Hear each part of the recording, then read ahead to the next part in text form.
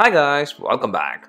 The iPod was Apple's revolutionary product very long time back, and at first it was launched as a portable media player which then got updated over the course of time, and now what we are left with is this guy, which is the iPod Touch, and to be precise, the iPod Touch 7th generation.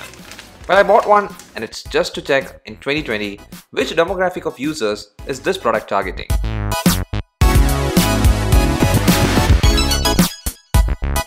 As I was saying, this is the iPod Touch 7th generation, and actually it's the only iPod that Apple is officially selling. And in Apple India website, its starting price is 18,900 Indian rupees and it's for the 32GB variant.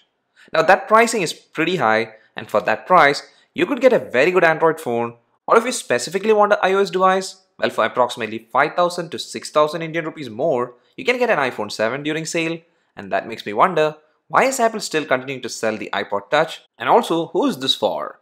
Well, what I feel is that maybe Apple is just keeping this product as an entry-level option for iOS device, and probably Apple knows that majority of the people are not gonna get this, but still, this is a product that is very dear to Apple, and it's one of the iconic products for them, and therefore, maybe just to keep that name alive, they're selling just one version of the iPod. But keeping all this stuff aside, whatever may be the reason, this product is still in market, and therefore the iPod Touch 7th generation is good or bad is a big question.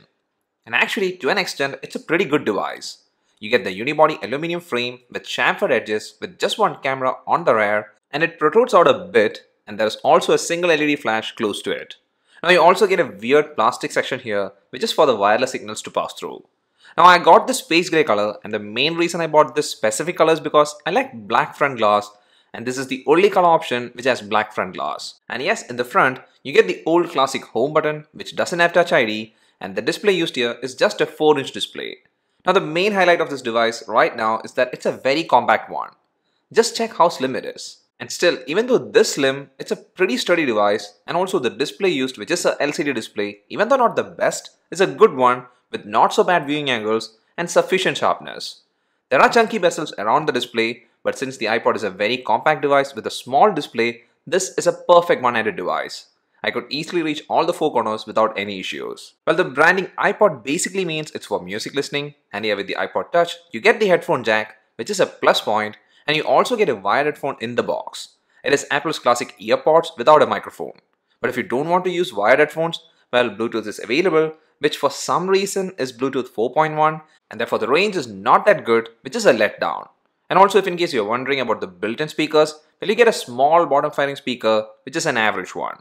But still, the media consumption experience is not bad with the iPod, because this is actually an iPhone without a SIM facility. So that's a striking thing, and since it has all the capabilities of an iPhone, well, the next thing to me was how well does it perform for day-to-day use. And here with the iPod Touch, well, the processor used is Apple's A10 Fusion chip, which is the processor used in iPhone 7 series. Now here there is a catch, which is this processor is actually an underclocked one compared to the one in the iPhone 7. But still, here since it's a small display, the performance is pretty good and the user experience is not bad. Everything works well, and you can actually do all the stuff you do with an iPhone, like browsing social media or web, maybe use it for iMessage, or even play some graphic intense games. All of this works without any issues, even though the loading time for some games are a bit on the higher side. And also, by the way, the RAM available is 2GB, and therefore multitasking also works fine. Now since this device is very light, playing games was more fun if you can get through this small display. For me, games like Real Racing was a great experience, but games like PUBG felt a bit difficult. And that's the same case while watching videos.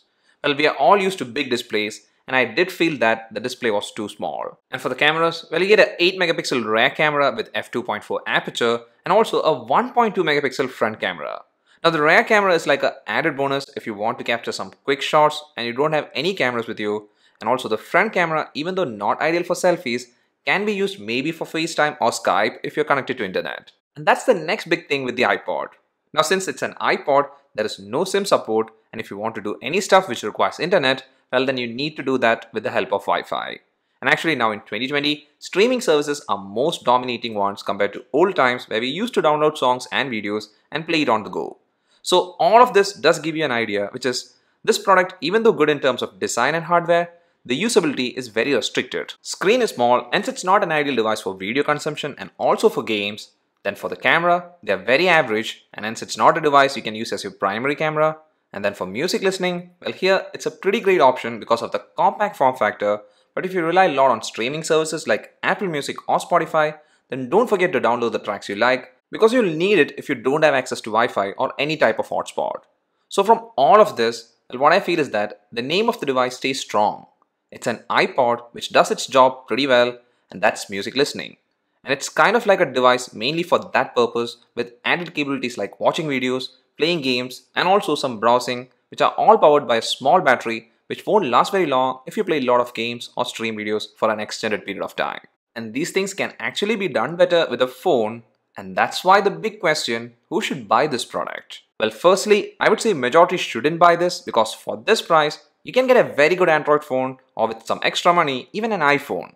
And also for people looking as a second phone kind of option, well again the price is high and maybe if it was selling for 10,000 or 12,000 Indian rupees, well then it would have been not a bad choice as a second device.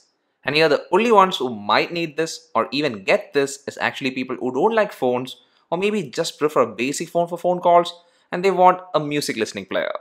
And also maybe kids are not at the age to use a phone, then for them, well this works as a media player and also as a gaming console now that we have Apple Gaming Service which is Apple Arcade. But for them, they also have portable gaming options like maybe the Nintendo Switch, etc. And therefore all this makes the group for iPod Touch a very small one, and hence I feel this might be the last iPod. It's so fascinating how things have changed with the introduction of the iPhone and other smartphones. The iPod was once a revolutionary product and now it's almost done with its time. And this makes me wonder in the next 10 years, what's going to change? Will phones be replaced? Well, we can't predict anything now, but we can all be updated together, and for that, it would be much appreciated if you could hit that subscribe button. And also if you like this video, hitting that like button will be really nice. See you soon in the next video. Till then, bye.